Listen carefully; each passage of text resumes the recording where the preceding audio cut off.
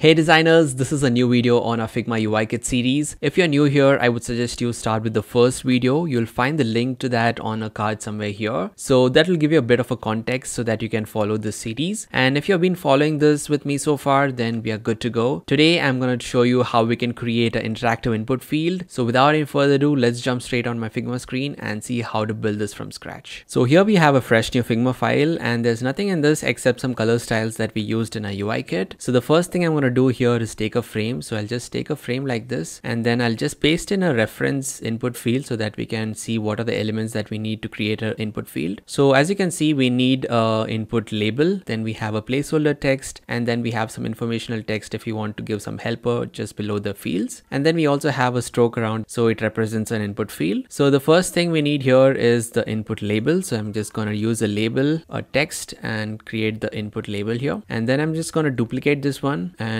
we'll call this the placeholder. So we'll say enter input, which will act as a placeholder, and then we'll duplicate it once again, and this would be a helper text. So I'm just going to call it informational text. So there we go, we have all these three things, and we also need the stroke or the box that we see here, right? So for that, I'm just going to select the placeholder text, and we are going to place this inside an auto layout. You could put a frame, but auto layout would be good because resizing it helps. So the shortcut is Shift A, or you could just right click and say add auto layout, and that will add a box around it, which is nothing but a frame. And we'll go ahead and add some stroke to this. So I'm just going to use a gray color as a stroke, give it some rounded corners. So I'll just give it some rounded corners like this and increase its width, right? So the width, I would like to keep it like, let's say 345, since we are doing this for the mobile layout. So 345 should be good. And now we'll just align everything to the left and add another auto layout because all this has to be spaced evenly. So again, I'm going to press Shift A, and that will auto layout this one. And now as you can see, we have a basic structure of a text box ready. You can change the colors for this. So the placeholder text has to be grayish in color to represent that it's just a placeholder. And then for the input field and the information text, I'm just going to use the neutral color right here. So as you can see, we just have a basic structure of how our input field is going to look like. I'll go ahead and delete this, and this will act as a base layer, right? So the base component. So I'll just go ahead and create a component out of this. We have our base component, and now we want to start creating the variants, the different variants, because input field has different stages. Like once you start entering, it is in a filling mode, and then you have the entered state, which is already filled, and then there could be other states like disabled or error states. So we'll create a couple of them and see how we can actually do this. So the next thing I'm going to do is add a variant to this. So for that, I just use this option to add variant. This one, let's keep it as the filling state. So I'm just going to call it filling. Could also have a cursor in this, right? So I'll call this filling with cursor. So you have the text cursor that keeps blinking. So in this stage, we just want the cursor. So you're going to use a pipe symbol here. So just the pipe symbol, and also the color changes to a more darker shade. So I'm going to change the color. As you can see here, now it is basically in the filling state. So changing the color to the darker one. Yeah. So you can also indicate a filling state with the stroke changing to the primary color. That is up to you, right? So if I change this to something like a blue, you can show that it is in a filling state as well. So that is another way to do it. And then the next variant could be, I'll just use the plus button here. And the next variant could be, the filled state. So in this state, we are going to just make this as the neutral color. So this could be the input value. So once the user has entered a value in it, and that is going to be a filled state. So I'm going to name this variant as filled. Okay. Finally, we could also do something like error state. So I'll just add a new variant here. And in the error state, you want to indicate the user that there's an error in the text for which the stroke has to change. So I'm going to use a error system color right here. Okay. And also the information text shown here could be in an error color. So that would be this one. And this could act as your error state, right? So we'll call this variant as error. So now we have created all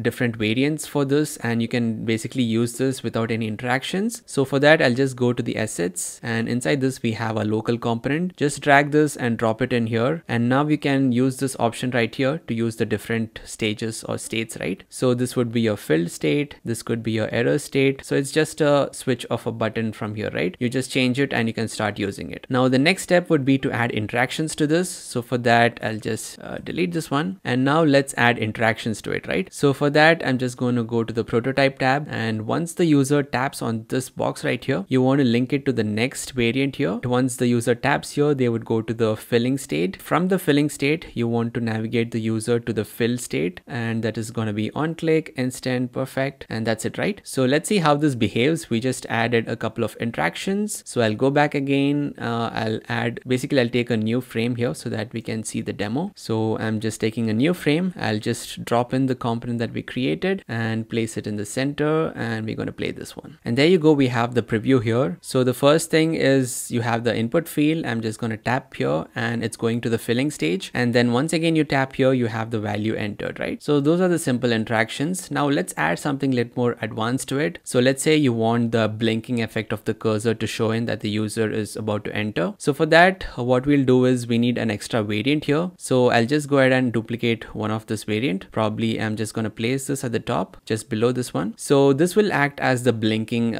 stage for this. So in this case, you just want to change this to 0 opacity. So what we're going to do is we're going to loop the interaction in between these two variants so that you get the blinking effect of the cursor, right? And what I mean by that, let's do it in action here. So I go to the prototype tab. So instead of taking the user to the fill state here, we are going to select the variant, the parent variant, and link it to the next variant here, right? And this is going to be after delay. So after delay of 1 millisecond, I want to do a smart animate to this one, and let's keep it at, let's say, 600 milliseconds. This one will again loop back to the previous one with the same after delay. So again, after delay of 1 millisecond, smart animate with 600. So in simple terms, what is happening here is once we have this in default variant, the user taps on this, they go to this variant here. But once they reach here, we are looping this automatically in between these two variants. So the user gets an effect like the cursor is blinking. And once you tap on this again, you get the input value, right? So we also got to give the same input value here as well. So it is linked to this one, which is good. So now let's see this in action. I'm just going to go back to the preview. I'll just refresh this. And now once I tap on this,